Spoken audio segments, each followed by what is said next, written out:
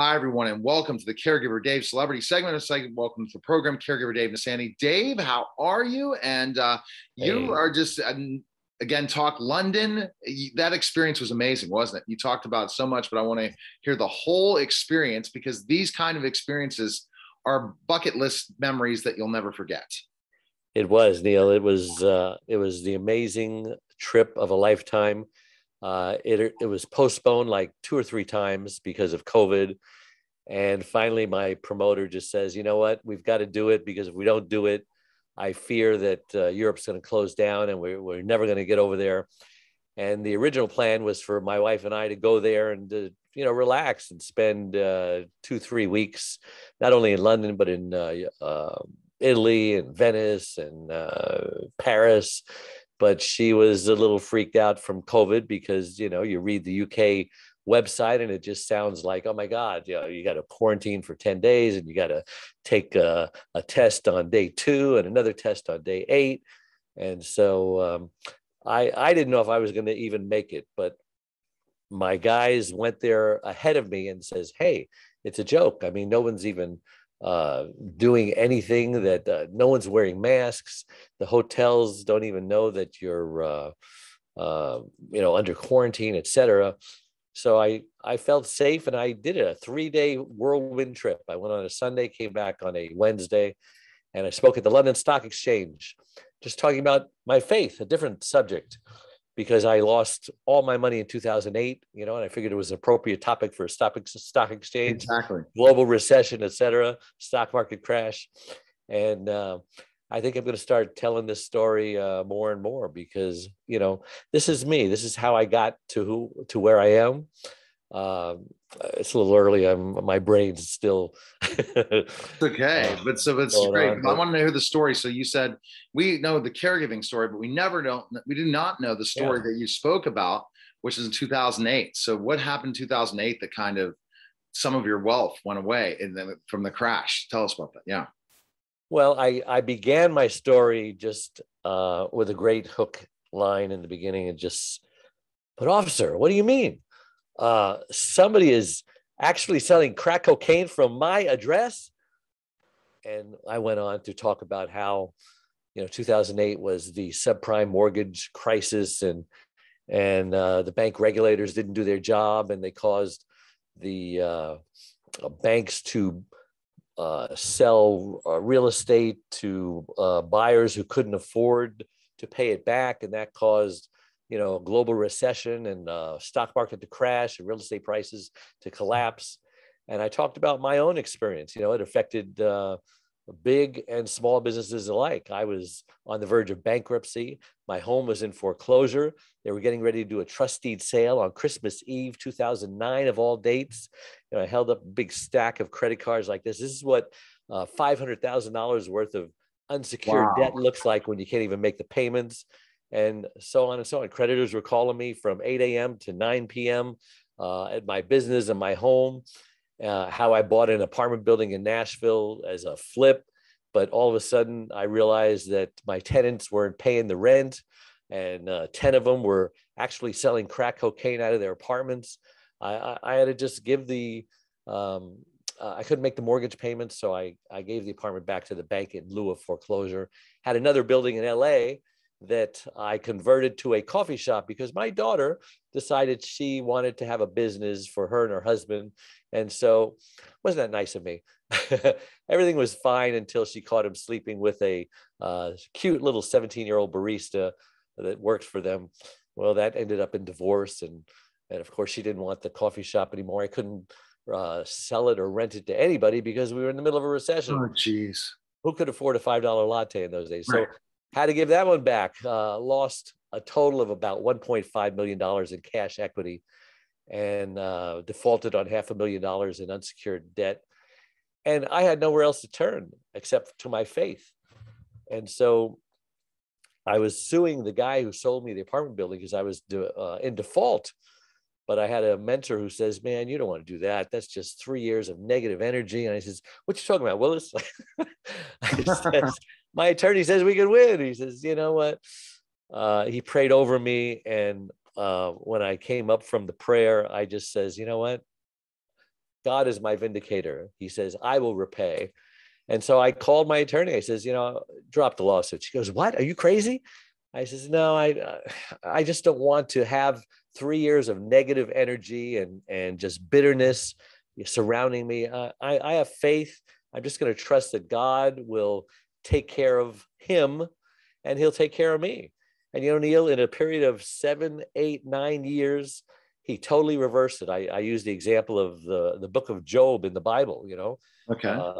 God and Satan were having this conversation in heaven, and God says, have you noticed my servant Job? He's a righteous man. He fears God and he shuns evil. And Satan came back sarcastically to God. He says, does Job fear God for nothing? You put a hedge of protection around him. I can't touch him. If you allow me to, torment him, he'll curse you to your face. And God said, do it, only spare his life. And immediately Job, like all of his sheep, his cattle, his field hands, his servants were attacked and killed by marauders. And then all of a sudden, a great wind blew the roof off the house of Job's oldest son, and everyone that he was entertaining, all his siblings, had died. And then Job became, from head to toe, painful sores all over his body. And yet in all of this, Job did not sin. In fact, he declared the most amazing thing that was ever recorded in human history. He says, I was naked when I came into this world. I'll be naked when I leave. The Lord giveth, the Lord taketh away. Blessed be his name. And, God was so pleased with Job's response in his test like that, that he gave him a double portion of everything he had lost, gave him a long life. He saw his children, his great grandchildren, and he gave him 7 more sons and daughters to replace the ones he lost. And, in 2008, I felt just like Job. Yes. I'd lost all that stuff. And today I am debt free. I am making double what I was making before 2008. And I own double my net worth, more than I was in 2008. And I mean, it's a miracle. And there are still a lot of people today who are suffering from that terrible time. Right. Why me? I mean, I feel like, Lieutenant Dan, 2 people go to Vietnam, and one comes back in a body bag and one comes back healthy. And I don't know why me. All I know is what I did. I trusted. I was positive. I started these declarations, that are in Scripture, of how I am the head and not the tail, and so on. It's just a long story of the things that I just did daily, believing that all things work for good to them that serve him. And I've never told that story publicly. I've spoken on 30 stages all across the country, spoken on television 50 times, about the gas station, about my caregiving experience. But I felt like I was going through the stroke. 25 years ago, my wife went through a stroke, lost her speech, became paralyzed. But now this was my stroke, my financial stroke. Yeah. And I'm stronger and wiser. I say I wouldn't want to repeat it for $1 million, but I wouldn't want to replace it for $1 billion, because it's made me stronger. It's made me wiser. I have a confidence that I've never had before. My faith is never stronger. My marriage is never stronger. And that's my story, and I'm sticking to it. So, Dave, the kind of saying used faith, but you also had a plan, because we can use our faith all the time, but we also have to take action with a plan, correct? Absolutely. And I had a plan. I had a daily plan that I was on every single day, prayed, meditated, read the Bible. And that was how I made it through. What about plans strategically to get out of all of it? Did you have actions? That's how I got out of it. God gave me wisdom. I have a hammock, and I'm writing a book about hammock wisdom. And whenever I pray and meditate, I can solve the world's problems on my hammock. I'm writing my book now, almost done. But part of it was talking to an attorney with the gas station, where he figured out a plan, a document to sign. I had a partner who I owned the gas station with. Right. We put it in their name.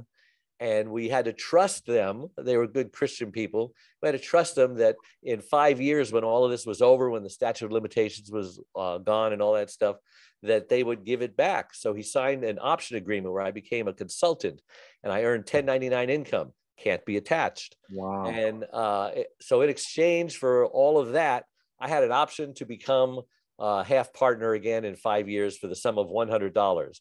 it worked. He saved my house. At the time, Obama was doing the mortgage modifications. It took Yes. me 18 months to get approved for a loan modification. I didn't make a payment in 18 months. All of those payments, which I had hung on to just in case, because, you know, my wife had gone through a stroke. The last thing I wanted her to do was be evicted out of our home and have to move into this tiny little apartment. I was hoping and praying. I had the money in the bank just in case, and I was using a lot of it. But I still couldn't afford my payment. But they reduced my payment by 40% after 18 months. I was able to hang on to the house, was able to put that arrears toward the end of the loan, and got a 1% mortgage. What else? I did debt negotiation with the creditors, 15 cents on the dollar. I ended up paying them.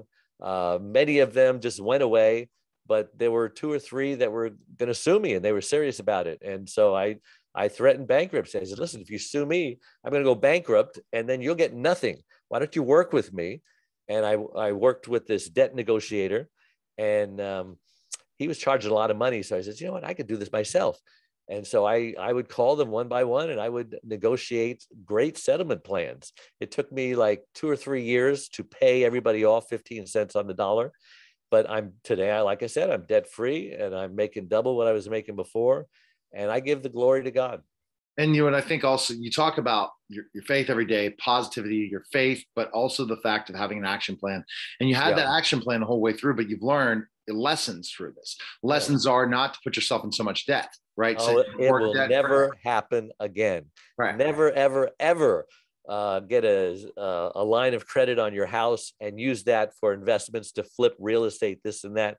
You know, we were in the middle of a real estate boom. Nobody thought it would ever end. And I should know better. I've seen booms bust before. Right. Do you think this one's going to be the boom that's bust? I mean, yes, and yes. Because we didn't fix anything, Neil. In 2008, we turned on the printing press and we printed all that money, the TARP money, and we bailed out the banks and we bailed out the real estate. We didn't bail out the little guys like us, you know, except with the mortgage modification, stuff like that. But a lot of people didn't qualify for that. Today, they're doing the same thing. They didn't fix the problem. They just threw fake money at it. And, you know, when you turn on the printing press, you have inflation. And people said, well, where's the inflation? This was like for the last 12, 13 years. Well, inflation was in the real estate and it was in the stock market. That's why real estate and home prices have been doing fantastic, because that's called inflation. Yes. Okay. And it's going to pop. And I'm invested in all the right things now. Before I was invested in all the wrong things. What do I own, you ask? Well, I own gold and silver, physical gold and silver, because that paper crap is just crap. I owned some cryptos, Bitcoin, Ethereum, and this one called Cardano, ADA. And then I also own my business, of course. So things that are inflation proof is what I own. I don't trust the banks. I keep very little money in the banks. For a long time, you know, I bought a very expensive safe and kept it in there. But then I was worried about the cash. The cash is starting to eat away 15, 20% a year. What kind of investment is that? Holding on to investment that each year you lose 20%. So that's why I went into cryptos, and I went into it at the right time. Even today, you know, it's up and down and up and down. But I'm 50% annual return better. I was 100%, but it just keeps going up and down. The more money we spend, the more money we print. Crypto, Bitcoin is going to be around for a long time. We're seeing inflation. We're seeing different things, and you're definitely, people are choosing get rich quick, and when that happens, you end up falling flat on your face at one point in time. It might look great now, but unless you have something that's inflation proof and recession proof or depression proof, we're about to see it. So I guess, Dave, you'll be doing lots of TV shows about this very soon once it happens, right? When's the next big thing? It was funny. I was talking to a colleague, a couple of days ago, about this pandemic. Looks like we're finally reaching its tail end, COVID's. What already Bill Gates is talking about, we're not ready for the next pandemic. So that means that you continue to stay that route. where it's recession proof and money that is going to not lose value, but we're going to see a big problem happening soon. So yeah, and definitely. everybody has their own opinion of the vaccine. Is it good? Is it bad? Is COVID real? Is it fake? I don't even express my opinion anymore, because if I have the vaccine and I'm talking to someone who doesn't, we're going to get into an argument. Yes. And if I don't have the vaccine and they do, we're going to get into an argument. Yeah. So I just say, sorry, I don't talk about that. I don't talk about that's Because my it's some of your best friends will leave thank you. you for the I mean, vaccine. friends Exactly. I've had for years and years and years, and then if they find out something, boy, it's like a light switch. Maybe I could do a bunch of TV shows saying how I won't tell people if I had the vaccine or not. And all I want to say is basically we need to have an oral vaccine, and it's in the process.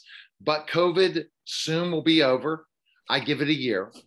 And I was on that what is that? I can't even think of the Clubhouse. name. Clubhouse yesterday, and there was this room. They were talking about the vaccines, and they were playing this Grant Cardone interview where he was interviewing this guy. I don't remember who he was, but he was talking about. And I pinged you in. I don't know if you went, but the Nuremberg trials of how Hitler used to experiment on people without their knowledge and stuff, and that laws were actually written that protect us from any government doing experimental drugs on us and this and that. And they're reading the laws, and I just, oh my gosh, they're breaking all these laws. And whether you're for it or against it, there are laws on the books back from the days of Hitler during the Nuremberg trials that are to prevent all this. Now, whether you're for the vaccine or against the vaccine, that's one thing, but nobody should have to be a guinea pig for any government on drugs or vaccines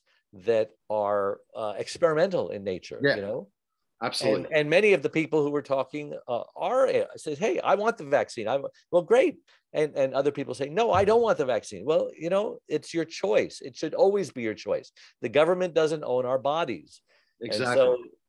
And so something to think about. I had never thought of that angle before. But I think that the topic that if I would try to do, and I wonder if they would want that, is how COVID vaccine has split families apart, split friends apart. It's a great topic. It's like the North versus the South back in the day. You were the Confederates. It's the new Civil War. Yes, the new Civil War. They figured out how to divide and conquer us. Yes. That's a great topic. So see, Dave, this is what I see from you.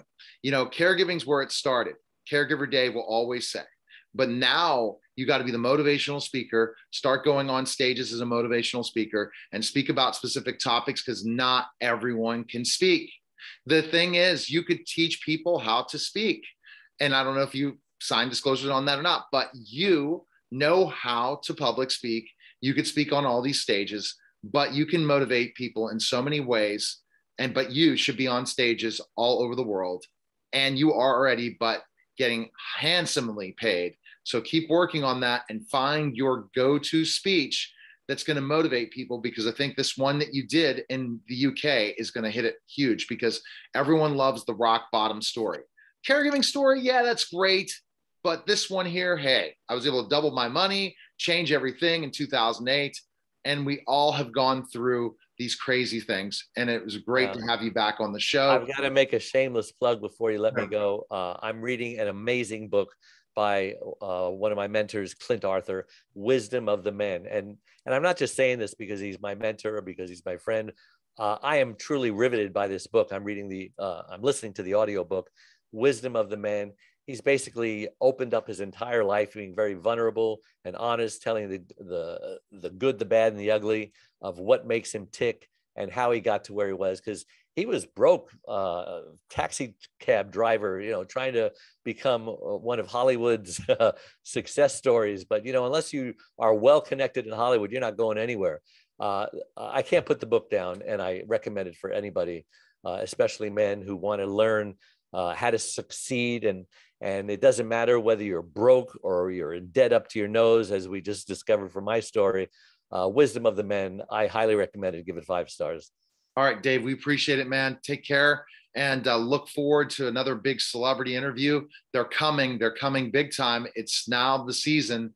I love the season between October and Thanksgiving, because the biggest celebrities come out of the woodwork.